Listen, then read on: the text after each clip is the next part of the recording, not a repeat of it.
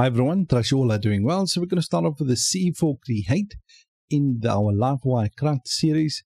Now we're going to create, in this episode, we're going to create a new Livewire component called store inside a tags folder, and we're going to do some real-time validation. Now everything that I'm going to do in the store right here, you can do in the tag component that we created a couple of episodes back, so you don't have to create the Livewire component store, but I'm doing this out of personal preference because I like to kind of keep my things separate, right? Totally up to you. Now the next thing that I want to show you under resources, views, components, I've got two components that I created, the alert component and a button component. The button is to actually submit the form, and the message one is to kind of, when the session has a message of success, we display the message right here. Now these two components right here are easily downloadable. I will leave a link in the description and I'll show you. Right, so this is the components. You will see it's a components.zip, and you have the alerts and the buttons right there. Just make sure you copy them and paste them inside your components folder. And you paste them in here, right here. It's under components, alerts, and buttons. Right, so let's quickly create our Livewire component. So you don't have to. We'll quickly create this one and then we can get started. So open up terminal. So PHP artisan make Livewire. I'm going to call this one in a tags folder, and I'm just going to call it store. Right, so as you can see, it created the class and the view for us. Okay, all good stuff. So under app HTTP Livewire, we'll see we got a new tags folder, and I got the store right there. Right, so let's start off with the first one. We're going to create a public property, and this one is going to be for the name. And obviously, I'm not going to create an email inside that, but I just want to do this for the real-time validation for anybody that might want to learn that. Right, so when I do save the form, I'm not going to make use of it. I'm just going to basically just use that for real-time validation. Right, so that's the two public properties. The next thing we need to do is we need to add some rules. Right, so this is what we're going to use for the validation. So let's start off. We're just going to create an array, and inside that we're just going to have the name. Okay, the name field, we're going to make that required. And we want to make that name unique. It must be unique inside the tags table and the name table, like this name column. Right, and we want to do is we want to set a minimum amount of characters. Let's make it easy, make it 2, and you can set it to whatever you want. And we want to do a max of, let's say, 10. All right, let's go to the email. I'm just going to use the email. I'm just repeating myself again. Just going to use the email just for validation because someone else might want to use this somewhere else, and I can just learn it right here. And we just want to check the email right here. Okay, so just like that. Now the next thing, right, the next thing we're going to do is we're going to tap into Livewire's class hook called updated. Okay, so let's just quickly create that method. All right, so this one is called updated. Now the thing is, whenever we type something in an input field, so in this case, let's say the name right there, this method, this hook basically fires off. Now we're going to use this hook to do the real-time validation on the rules that we just created right there. Okay, so let's do that. So in order to do real-time validation, you can do validate only. All right, so this is for the real-time validation. If you don't want to do that, you can just do validate. Okay, so that happens. So when we submit the form, then it's going to check the rules only then. Okay, so what we want to do, we do want some real-time validation.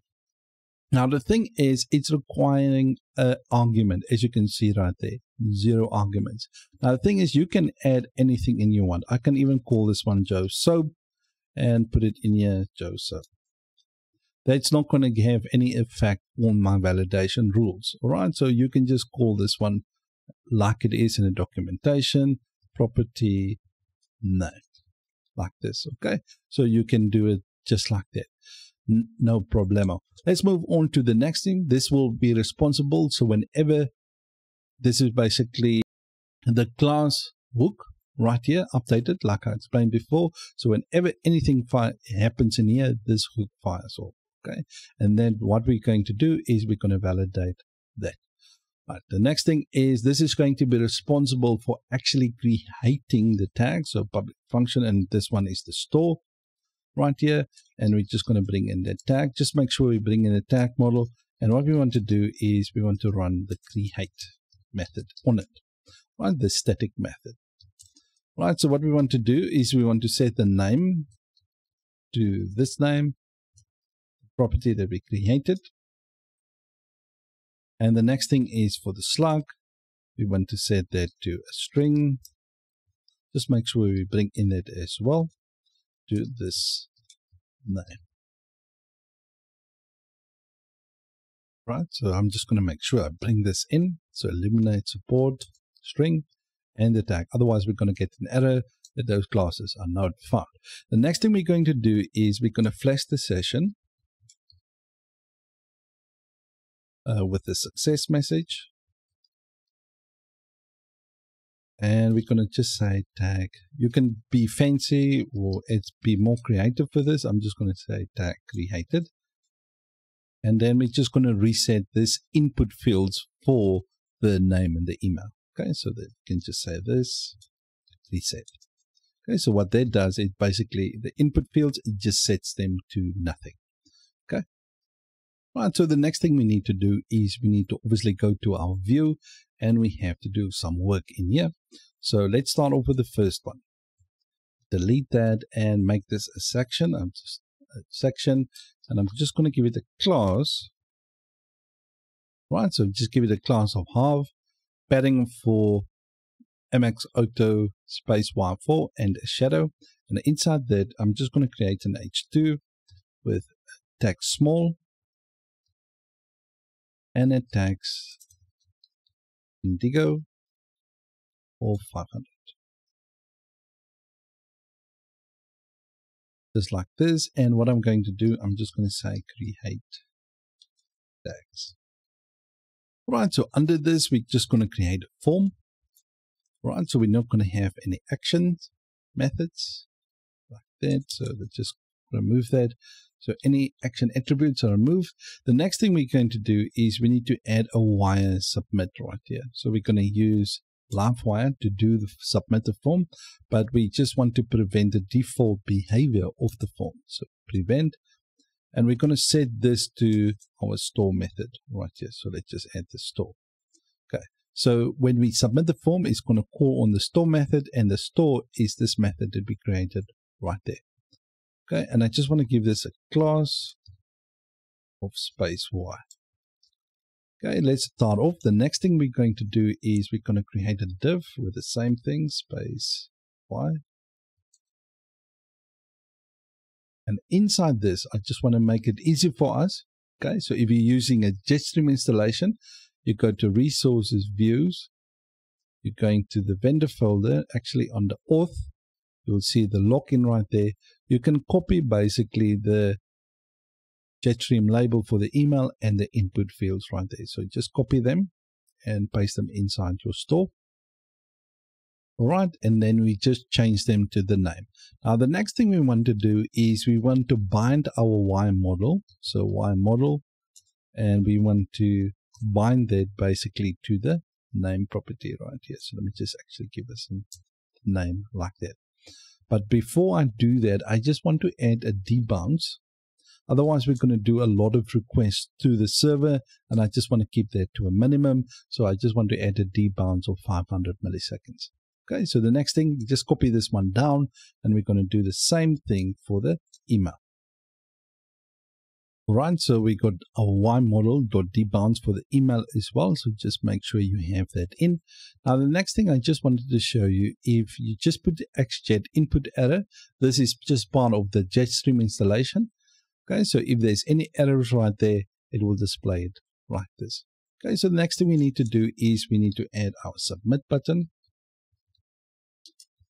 Okay, so if you downloaded the link, you can obviously use it. So we can do like buttons, just like this, and then we're just going to add the dot primary, like this. Okay, so that's the button that we just downloaded. Now there's a couple of attributes I want to add in here, so I'm just going to do a wire target, and I'm going to set that to the store method.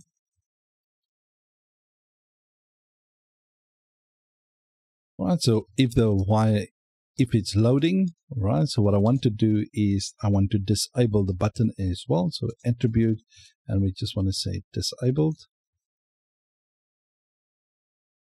All right, the next thing is we want to say the button is type of submit. And there's another important property right here, and this is called disabled. Right, and we're going to set it to a method that we're going to create in a second, a variable called disabled. Now the thing is, if we go to that button right now, what I'm having in here is we're going to have an if the disabled is basically true, disable this button right there.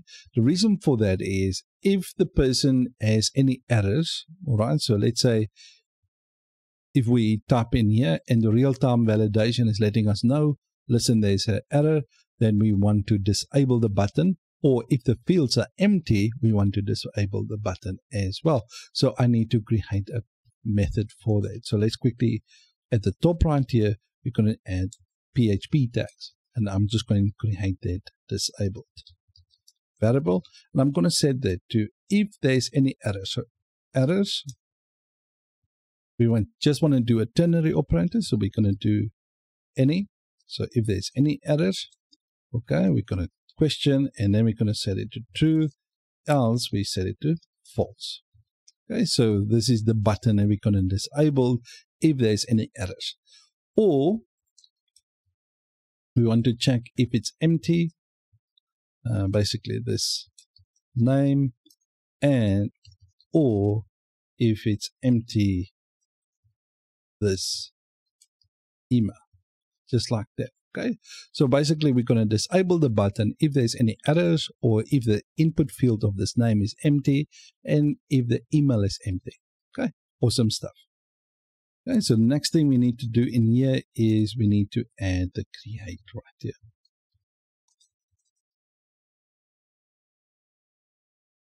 Okay, so now we can work with this form. Now the thing is, we need to link this component, all right, this one right we have created right here, to our main component that we created.